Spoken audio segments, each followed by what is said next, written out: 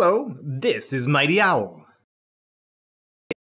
Welcome to Apple of My Pie, a bakery known for their apple pie and homemade apple granola bars. Let's see what the customers buy. And maybe in the end, I'll buy something myself. Jenny and Chen are here, and they both want to try an apple pie and a granola bar, so they order one of each. Oh, but there's only one granola bar, and so they're gonna have to share it fairly. So that each of them can have an equal share, each piece has to be the same size. Just like this. Now this granola bar was split into 2 equal shares. Jenny gets half of the granola bar, and Chen gets the other half. When something is split into 2 equal shares, it's split into 2 halves. And take a look at this mini pie. There's 1 pie and 2 people. They want to share it equally, so they slice it right down the middle like this. Now they've again made 2 halves. But this isn't the only way they could have sliced the pie. They could have sliced it like this, or even this. As long as each share is the same size, it doesn't matter how you slice it. But would slicing it like this have worked? Well, no, because that doesn't make 2 equal shares. Let's put one of the ways that does work into our notebook. Look, 4 friends have now entered the shop, and they want to do some sharing too. Now let's look at this granola bar. To split something into 4 equal pieces, it's often helpful to split it in half first, which is great because you already know how. Now there are 2 equal pieces, and let's try to split each piece in half again. And we can do that like this. Great! Now we have 4 pieces, and they all look to be the same size. Or in other words, we have 4 equal shares. Each friend gets 1/4 of the granola bar. The whole granola bar was split into 4/4. Could we do the same thing with their apple pie? First, let's split it in half, and that means 2 pieces. Then we split it in half again. Great job! We've cut this pie into 4ths. Now, let's add this example to our notebook too. We've split a granola bar and a pie into halves for 2 friends and into 4ths for 4 friends. Oh, but what do we do if 3 friends come in? How would we make them equal shares then? Well, let's give it a try. Here's another granola bar. How are we gonna do this? What if we tried splitting it in half first? And that'll give us 2 pieces. And okay, we need 1 more piece for 3, so let's try cutting it here. We have 3 pieces, but they are definitely not all the same size. Okay, so maybe cutting it in half first doesn't work.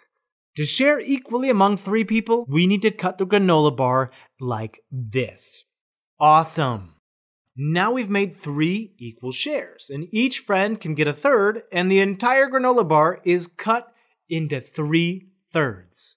And let's see how this looks with the apple pie that our 3 friends are splitting.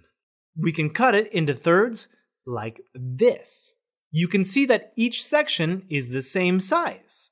3 equal shares or 3/3. Ooh, great job!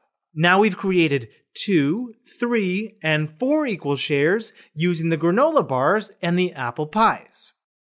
Hey, and look who it is! Eric and Sue. They've come into the store and they want to share a granola bar too.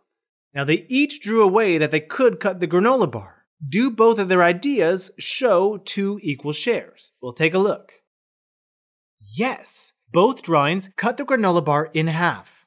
It doesn't matter that they look completely different. You can see that in Eric's, both pieces are the same size.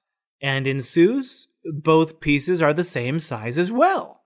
Nice work! Either way they cut it, Eric and Sue will each get 1/2 of the granola bar. Oh, and Will just came. Now, Eric, Sue, and Will are going to split one of those famous apple pies. And each friend has a different idea about how to cut the pie into 3/3. Which one of these ideas shows 3 equal shares? Well, in Eric's case, it looks like all 3 pieces are the same size, but I'm not sure I can say the same for Sue's or Will's. Sue has a big piece at the bottom, and Will has a big piece in the middle. And so I don't think they cut theirs into thirds. Only Eric's version cuts the pie into thirds. Oh, now Jenny wants to share with them too. Eric, Chen, Jenny, and Will have all decided to share a granola bar. They also drew up ideas for how to make 4 equal shares. Which ones actually show 4 equal shares? Well, look for the ones that have 4 equal pieces. Eric's diagram looks like all 4 pieces are equal, as does Chen's. But in Jenny's case, it looks like she has 2 big pieces and 2 small pieces. Well, those aren't equal shares. And the same goes for Will. He has 1 big piece and 3 smaller ones. So, Eric and Chen's ideas have cut the granola bars into fourths, and Jenny's and Will's did not. Amazing! We've learned to cut rectangles and circles into 2, 3, and 4 equal shares.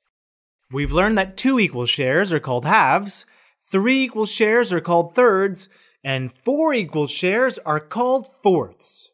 We saw that one can cut shapes many different ways and still have them be equal shares. We just have to make sure that each piece has the same size.